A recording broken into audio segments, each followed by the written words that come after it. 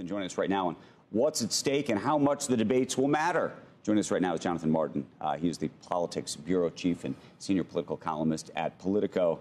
How much does this matter, and how do you handicap the situation, Jonathan? Hey, Andrew. Well, I think the fact that they're happening at all is significant. It's a reveal. Look, Joe Biden's advisors were not thrilled about the idea of doing any debates, of giving Donald Trump a platform. And I think that calculation changed for a couple of reasons. Number one, obviously Biden is struggling in polling. But even more to the point, Andrew, this trial is not breaking through into the popular culture. Look, when Kristi Noem's dog is getting more attention in the zeitgeist than this trial, they knew they had a challenge. The Biden folks have got to get Trump back in the camera frame, get him back in the conversation, and this is the way to do it, and that's why they're doing this debate in June, because the White House knows they've got to change the nature of this campaign sooner rather than later and make Trump once again central.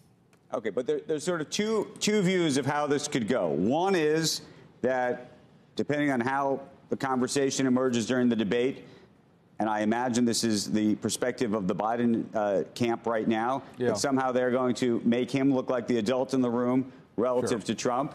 There's others who say that, you put both of them together and that Trump is going to eat his lunch and that he's going to look more spry and with it potentially than the current president. How do you weigh those two issues? Well, that's why Trump accepted in a moment's notice the other morning, because Trump just wants to get Biden on stage in front of a camera, regardless of the rules or circumstances and agreement. And so I think the Trump calculation is that Biden is just not going to be able to go for that long of a period on live TV and not show some signs of his age, of slippage. That's the Trump calculation. I think the Biden assessment is, no, we're going to rebut those questions. We're going to show that Joe still has his fastball. And the perception of him as being over the hill is sort of overwrought. And once the American voter sees that again in real time, they'll give us a second look. And that, too, can shake up where this race is right now. Wow, that puts a lot of pressure on him. I guess that begs a question. But it doesn't matter what you think, Jonathan, or what I think. I don't think he has his fifth. I don't know how. I don't know what you'd have to, put in a. I don't know what would work. I don't. Well, the Biden folks point out that at every big moment he has stepped up, and obviously they point to his speech before Congress in March as an example of where he rebutted the doubters. And I think, look, it's a matter of the Biden folks recognizing something has to change in this campaign. They're trailing. They got to reassure the American voter that Biden still has it. And more to the point, Jonathan, also get Trump back in the bloodstream. If you're stuck with him as a Democrat, you got to say all that stuff. You may be with him every day, and you may see things that you're just like, whoa, I hope no one ever sees this. But you're stuck with him. So you have to, put on your happiest face. I'm not buying it. The other thing I was going to ask you about, what's more front and center than being in front of or on trial for a felony conviction for Trump? You say he's not front and center. Unless you're buying into the notion it's actually helped him political, which I think it probably has when you look at those polls.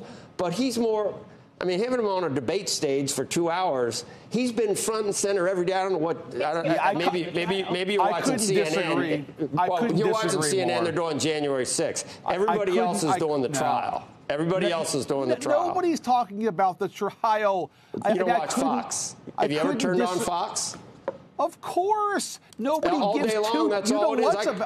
Did you see Anderson Cooper yesterday talking about how they nailed Michael Cohen on you saw that, right? 2 points. Number one, it's not televised. This ain't OJ. That's a huge deal as to why it's not breaking through. And secondly, a lot of this is not new facts. And people, after 9 years almost of Trump being a political figure, are desensitized to his conduct. That's why the Biden folks are doing a June debate, because this trial is not getting through like I think a lot of people thought in American politics it was going to. Forget the cable networks, Fox or CNN. Talk to any darn average voter in America. They're not following this. It's not a central conversation. It's not OJ. And that's why we're sitting here in May talking about a June debate for the first time in American history.